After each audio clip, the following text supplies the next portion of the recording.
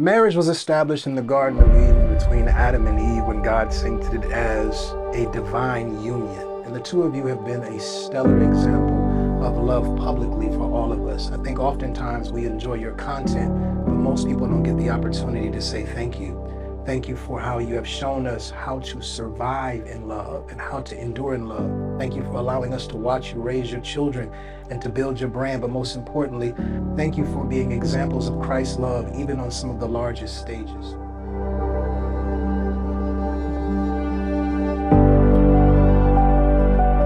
It is a delight today to see the furtherance between this amazing couple, the beautiful, intelligent, authentic, creative Melissa Fredericks, and the incredibly hilarious, innovative, kind, and dapper today, Kevin Fredericks.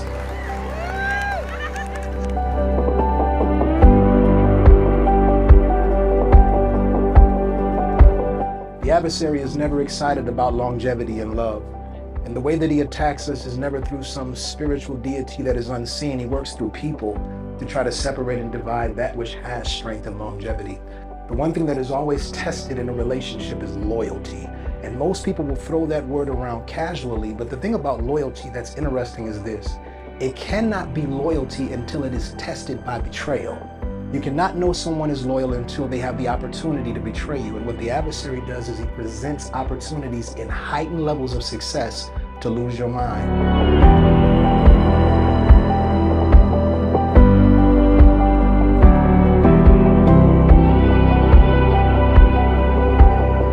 At the lowest level, it's easy to be faithful. When you're broke, you gotta stay together because the bills don't get paid. But as you continue to progress and grow, and as you continue to expand and extend, there's always going to be the temptations to forsake the vows you've made. But when you can say, regardless of what's been presented to me, because there's a lot of women that suddenly think you're handsome, Kevin, because of all the success that you had. But never forget who was with you when you didn't have all that you achieved. Stay loyal. And Melissa, you've always been beautiful. It's just that now you're on a larger stage and people are trying to figure out how he got you. So you've got to make sure to turn away from those and remain loyal. In your loyalty, God will not only bless your union, but he will honor your children as they observe this stick-to-itiveness that you demonstrate in your longevity of love.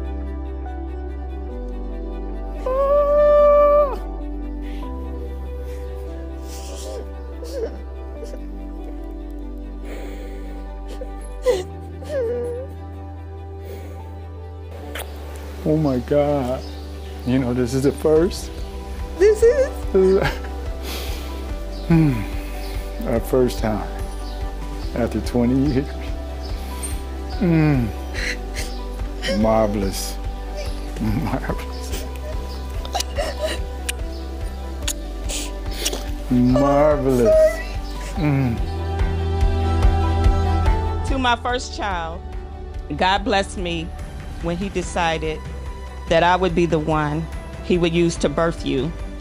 You are always and have always been a gift and an outstanding daughter and an example to your sisters and to your niece, because she told me personally that she wants to be a big sister just like you. McKinley said that.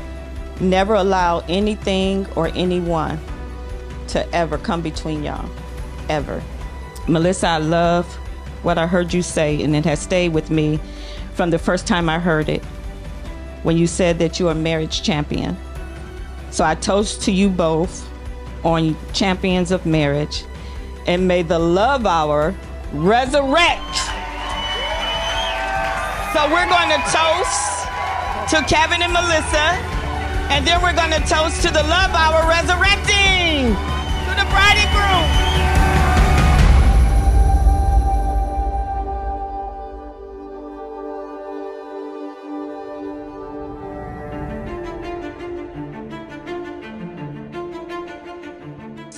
On June 26, 2004, we stood before our family, friends, and God, and we made vows of hope to each other. And I say hope because we didn't know what the future held for us, or if our love would endure the unknown. Because marriage be hard. And we were young, naive, and optimistic, but love and hope were more than enough. If you don't mind, and because I love crowd participation because I grew up churchy, I'm going to recite our vows, and I need y'all to say "and did" after each of them. That's y'all job, okay? And because after 20 years, we had did that. The vows we made were, I vow to have and to hold, and did. For richer or poorer, and did. In sickness and in health, and did. To love and to cherish, and did. Forsaking all others, and did. Until death do us part. Y'all wasn't supposed to say "and did" on that part. We is alive. And will. Gracious and Heavenly Father, I thank you for everything that we have experienced today. I thank you for the divine love that has been set in front of us, the love that is shown between Melissa, Kevin, their beautiful sons, their extended family. One of the biggest regrets I have is telling you that I didn't think we were soulmates. I was reading the Purpose Driven Life book, and Rick Warren said there's no such thing as soulmates. God doesn't care who you marry, he said. You marry someone based on social, economic reasons, etc. Like both of our dads being in the Army and us being stationed at Fort Lewis. I remember looking in your eyes at the moment and feeling like I made a mistake. One I'd like to correct now. Like a good former youth pastor, I looked up soulmates and here's what I found. A soulmate is a person with whom you have an immediate connection the moment you meet. A connection so strong that you are drawn to them in a way that you have never experienced before. As this connection develops over time, you experience a love so deep, so strong and complex that you begin to doubt that you ever truly loved anyone prior. Nothing could describe you better. The moment I laid eyes on you, that first day of school in 11th grade, nothing else mattered before. Nothing else in the future would ever matter as much as you. The most luck I've ever had in life is having Miss Chapman's U.S. history class with you on the first day. The best decision I've ever made in this life is asking you to be my girlfriend and then my wife. The most beautiful part of today is that I get to say those vows again, but in my own words, now that I'm older, wiser, and I've experienced those vows as more than words on paper, they've become reality. Like when I had to have emergency C-section with Isaiah, and you wouldn't let anyone in the room until my blood pressure normalized. You were stressed out, but you were so protective. My mom might still be mad about that. Or like when you manifested our life, when we lived in a 1,200 square foot home in rainy Washington, and somehow you had vision despite what you saw. Or like, come close to me. Or like when I say, it sure is hot out here, you know to say, I don't mind though. Yes, that's a lyric from Mary Mary, but we literally quote it all the time. All the time we say this. It's hot out here. It is, and it sure is hot out here. I don't mind though. I don't mind though. I'm just glad to be free. Or if I say, thank you, sir. You know that's a random spelling bee tournament we watch while at UW, and for some reason, it just stuck. Or like when we celebrated becoming New York Times best-selling co-authors together and held each other tightly when tragedy struck the next day.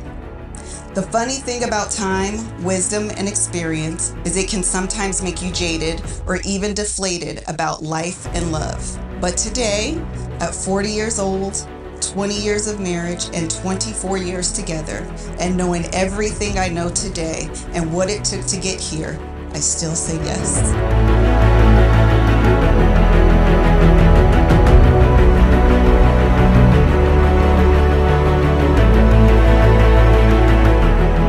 I fell in love with you over a million little moments.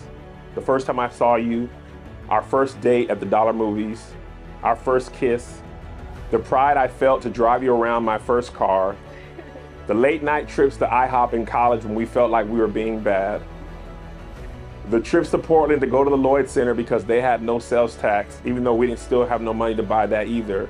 It was just nice to see what it could cost. The birth of our kids, buying our first house. I'm either sweating or crying and no one can tell the difference. Going to Mariners games for 3 innings.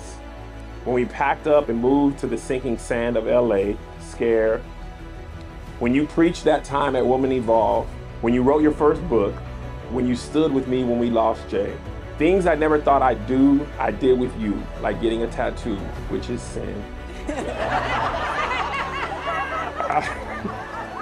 Y'all call it whatever you want. Leviticus told me straight up and I did it. And I repented, but the mark is still there. Come on. Just like sin. I'm not gonna do it. I hope to see a lifetime of more because I'm still falling in love with you more and more every day. I love being able to witness you guys' love up close. It is amazing. It is a privilege. It is an honor to be related to you guys, to see you guys. I tell people all the time, I am a fan of the On Stages. I am stage crew. I am Patreon. I am all of the above because who you guys present to be is really who you are, and that doesn't go for everybody. And so it is amazing to be able to see you guys. I'm so happy that you guys have made it this far and are continuing. You're amazing, and I love you guys, and I'm just so excited to be here and to be able to witness this. So congratulations.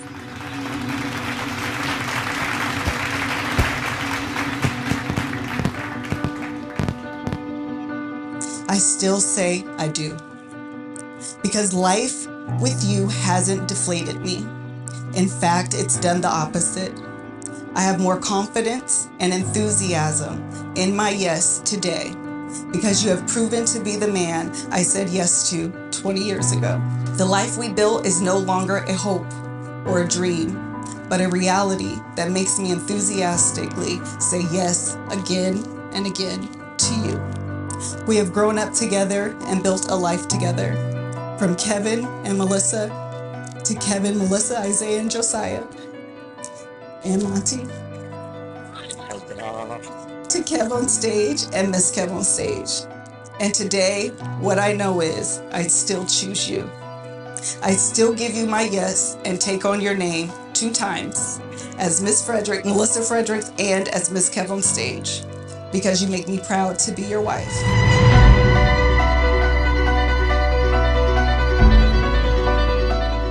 The only time I didn't fall in love with you more was when I failed that one time at UW and you laughed at me for 30 minutes.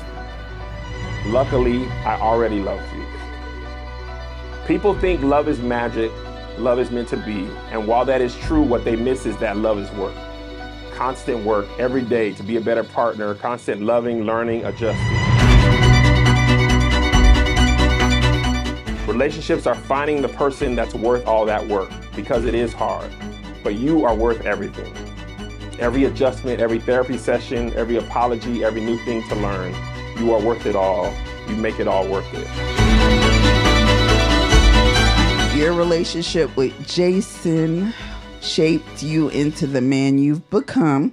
His quick thinking mind sparked that fuse in you that everyone sees today. And I see that you're going to take that 81 legacy on to new heights you've never thought possible. Because as he always says, we act like we're supposed to be here. And yes, you are supposed to be here. Because y'all don't know, okay? All right, and I'm pretty sure he's in heaven screaming your name in everybody's ears.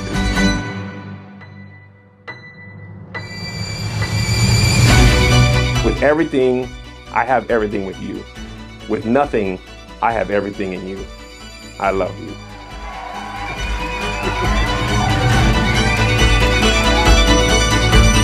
So today, I commit to you no longer in the form of hope, but in what I know. And to borrow some inspiration from one of my most recent smut novels. Today, I, Melissa Fredericks, vow to choose you always, even after and even after that. Forever, my forever, I do, Forever Fredericks.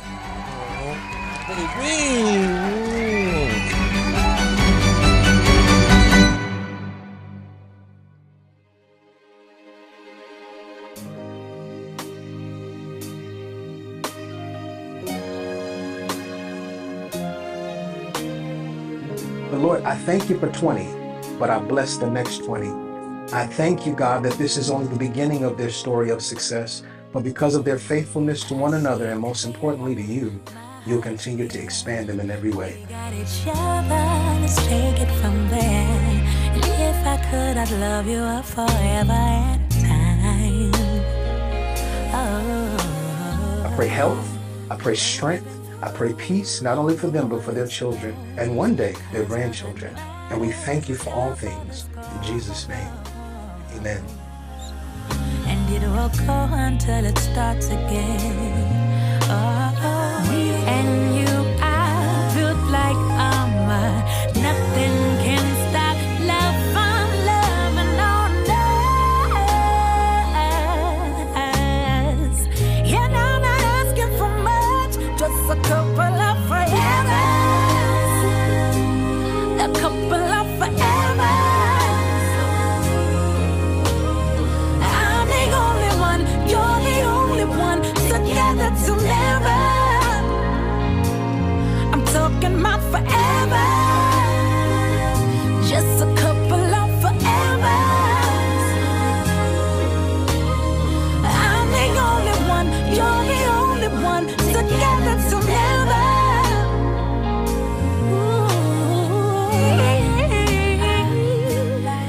Now, by the power invested in me through all states, I would like to quote a famous philosopher named Tony Baker. When you leave this evening and go back to your villa, give her the 20-year pulse. You may now salute your bride.